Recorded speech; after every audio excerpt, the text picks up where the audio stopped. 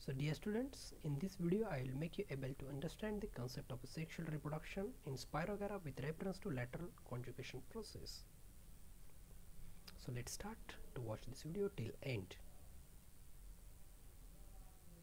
My friends, how Spirogyra sexual reproduction takes place, this particular concept I have introduced you in previous video.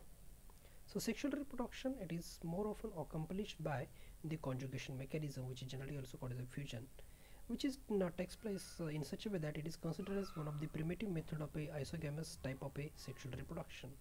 It involves the fusion of the entire content of the two similar unspecialized vegetative cells when the latter becomes yoked. According to the Tiffany, during 1924 he published his data, and he suggests that the pectose which is present there in a cell wall, it water soluble so that form is get produced, that is called as a pectin, and this pectin is responsible to seize the filamentous use that movement. Whereas according to the Pesoni, he said that lower concentration of a nitrogen and high light intensity, that may be also the one more inducing factor or enhancement factor over there, which causes the conjugation. And of course, if you remember in previous video, if you have seen carefully, I have said that the conjugation it is the mean of a sexual reproduction, and it takes place toward the end of a growing season basically.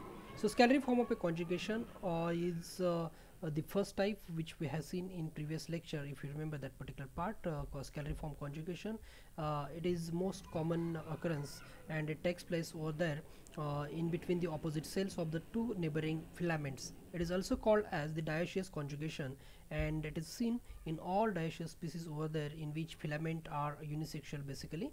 And in fact the lateral conjugation, what we are going to study today or discussed in this particular video, is rarely found and takes place between the two adjacent cells of the same filament. It is also known as a monoecious conjugation. What it means? It indicates the filaments, they are bisexual in nature.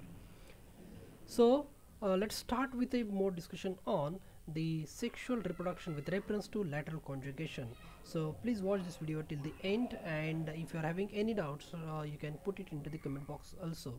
So my dear friends, in case of a lateral conjugation, the adjacent cells of the Spirogyra species, they functions as a male and female gametes over there, and of course this conjugation it is identified or recognized definitely by means of a conjugation tube over there. And here the conjugation bridge or conjugation tubes, they are established in the same filament. So lateral conjugation, which is further investigated under two categories. One is called as a direct lateral conjugation, and second one is called as a indirect lateral conjugation. So the as far as concerned with the direct lateral conjugation, the passage is formed between two adjacent cells through the middle lamella, and male gametes, they starts to get fused with female gametes by producing the zygote. The reproduction ends over there but in fact the zygotes which are recorded there, they may be in the form of alternate cells over there. In case of indirect lateral conjugation, you will find it out that conjugation canal is produced and by the cells which are having the male gametes and joined to the adjacent cell having the female gamete in fact. So as far as concerned with this lateral conjugation, the very first type we will discuss, and it is known as an indirect lateral conjugation, and you know it is the perhaps it is the rarest rare case over there, which may be met with Spirogyra various species. Very few species are there, and the species like as a Spirogyra affinis in fact is more studied or more extensively known over there. So it is quite common in case of a Spirogyra affinis. That is the fact which is now get well established. During lateral conjugation, the adjacent cells of the same filament, they starts to get conjugate, and it is known as a chain conjugation basically. So this is the one more term what you have to remember, that is chain conjugation. And the papilla which are actually produced here, or papilla like structures or outgrowths which are arising there from the adjacent cell, one of on each either side of the transverse wall that separate them. It always happens there, the papillae are arising from this position only. And as you can see in this figure A, the details of the or positions of the papilla which are arising from very close to the area of a transverse wall septum over there. So let's move to the next part of this event. As a protrusion, it starts to grow outward. The septum also, it becomes stretched out between them, and you can see here that due to the protrusion, the septum gets stretched out and break is arising over there eventually. So as far as concerned with another event, the protoplast of one cell, it starts to get migrate to the another very slowly through this lateral conjugation canal actually. And of course the fusion between the two protoplasts, it takes place, and a zygospore is get produced here, as you can see in the diagram C. So this type of a zygospore formation, it is taking place in the way where there is no direct contact of gametes is there, so it's called as an indirect lateral conjugation basically. So if we look about the fact about sex in case of sex differences in case of a during a lateral conjugation species, indirect lateral conjugation inducing species over there. So it is observed that the species exhibiting this type of a method of a conjugation, they are generally monoecious in nature. So what do you mean by the monoecious species? Basically they are the bisexual filaments, and in fact there is if you find as a part of a main conclusion about the differentiation of the sexes, there is no sexual differentiation basically reported in case of a is that a those species of a Spirogyra having the indirect kind of a mechanism of a conjugation over there.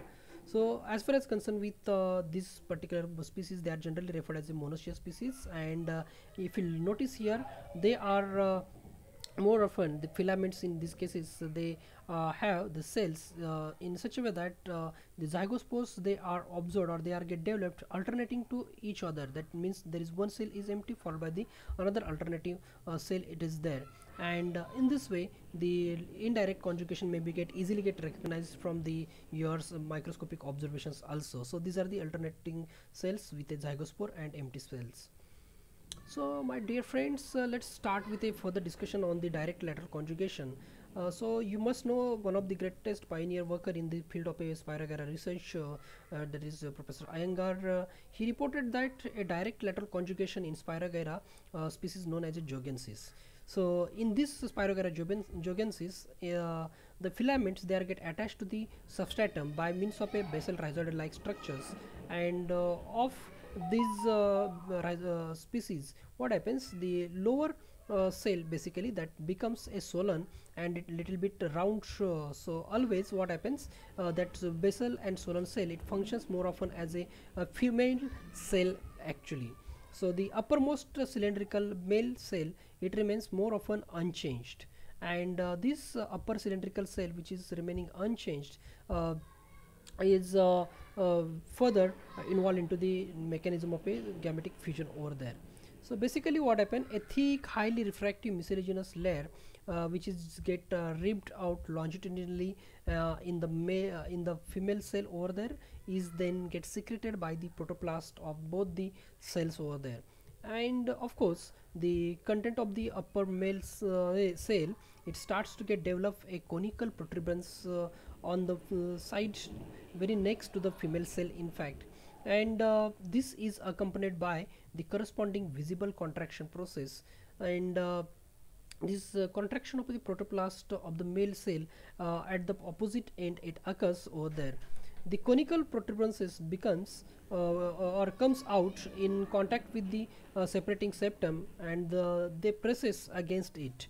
So it gradually elongates and exerts more and more pressure on the septum, and finally it makes a pore at the middle of a septum through which the male gametes migrates into the female cell. So as you can see here, these septum breakage and breakage as well as the pore formation is the one of the key factor for the fusion of the gamete in consequent phase. As you can see, the fusion of a gamete, this would be the very important mechanism in this category that is called as a direct lateral conjugation. it is crystal clear that the male and female gametes, they fuse in the female cell only, and this female cell is further get converted into the zygospore. As you can see here, the zygospore, it will be get produced into the female cell, which is basically basal in position, and in this way the direct lateral conjugation is get completed over there by means of a formation of a zygospore. So my dear friends, this is not only the species Spirogyra jogensis which is known for the mechanism of a direct lateral conjugation, although this mechanism itself is a rare one, but there are some other species have been also get recorded from India, especially from the Kapurthala region. The species which is known as a Spirogyra mirabilis has been get recorded by Dr. R.S. Rattan during 1967. In fact, there are some other species also have been get recorded. So I hope that you understood this particular concept of a lateral conjugation. Although this mechanism, it involves the use that differentiation of a basal cell and upper cell over there, which may be get distinguished more often, basal one as a female and upper one it will be as a male. But the very important key factor to understand about the direct lateral conjugation is that how this particular septum is get broken, and how it creates conical part that is get recorded.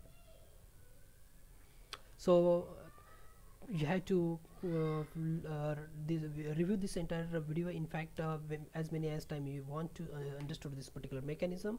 So thank you very much for watching this video. In next video I will make you able to understand the rest of the aspect of the sexual reproduction related content, that is how zygospore is get produced and undergoes the mechanism of a maturation of it.